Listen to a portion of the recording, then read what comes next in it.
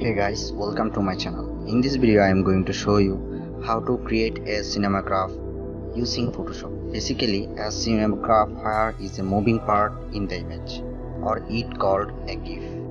If you want to download this image, check the link given in the description. And if you like my video, hit the subscribe button and like this video as well. First of all, editing video in Photoshop, change it to motion.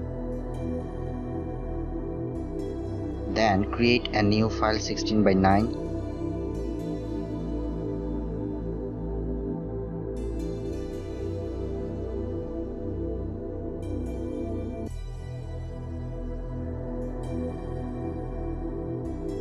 Click on the create video timeline prompt up. Now click on add media and add the background.